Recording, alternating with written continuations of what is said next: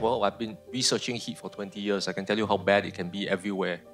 There might be times of the year where it will be so uncomfortable that if you go outside and if you don't protect yourself by keeping fluid close by, wearing appropriate clothing, it might be unlivable. But being a climate scientist, I'll stick to the climate direct impacts or the physical risks and impacts that keep me up at night. For Singapore and Southeast Asia, heat, as what has been mentioned, is a big problem. It's going to get warmer, it's going to get more uncomfortable. We can stay indoors and play around with air conditioning, but if the air conditioning is powered by fossil fuels, we won't reach net zero. But bigger concerns are the changing climate system making droughts more likely, floods more likely. Droughts in particular for our part of the world. It's going to impact on the very vulnerable forest stocks for paper and pulp, for oil palm in certain parts of Borneo and Sumatra. If you're going to couple that with warmer temperatures, with more El Niños, the problem of bad air quality from haze is going to be more apparent. So you're shortening the odds of that happening, and that's something that myself, my family, we don't want to.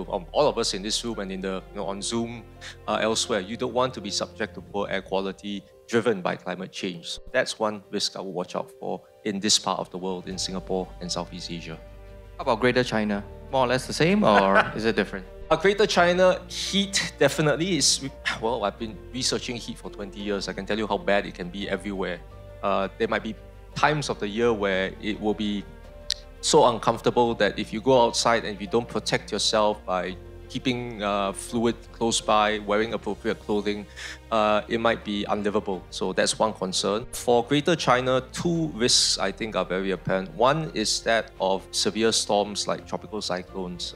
So I recently came back from Hong Kong, where there was a discussion that you have a repeat of the 2018 typhoon, I think it's Mongkut. And if, let's say, Mongkut, instead of just missing Hong Kong, it hits directly on Hong Kong, what will be the repercussions? And I don't think that part of urbanized, the Pearl River Delta is ready for that.